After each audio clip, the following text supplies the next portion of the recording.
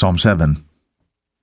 O Lord my God, in Thee do I put my trust. Save me from all them that persecute me, and deliver me. Lest he tear my soul like a lion, rending it in pieces, while there is none to deliver. O Lord my God, if I have done this, if there be iniquity in my hands, if I have rewarded evil unto him that was at peace with me, yea, I have delivered him that without cause is mine enemy.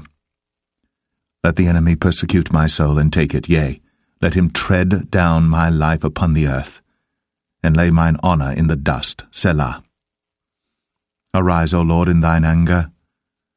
Lift up thyself because of the rage of mine enemies, and awake for me to the judgment that thou hast commanded. So shall the congregation of the people compass thee about. For their sakes, therefore, return thou on high. The Lord shall judge the people. Judge me, O Lord, according to my righteousness, and according to mine integrity that is in me. O let the wickedness of the wicked come to an end, but establish the just.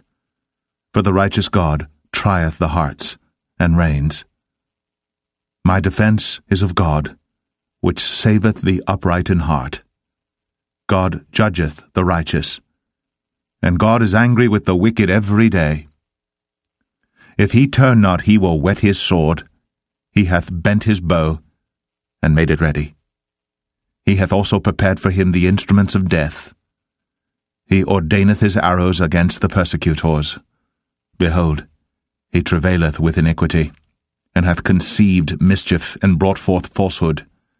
He made a pit, and digged it, and is fallen into the ditch which he made. His mischief shall return upon his own head, and his violent dealing shall come down upon his own pate.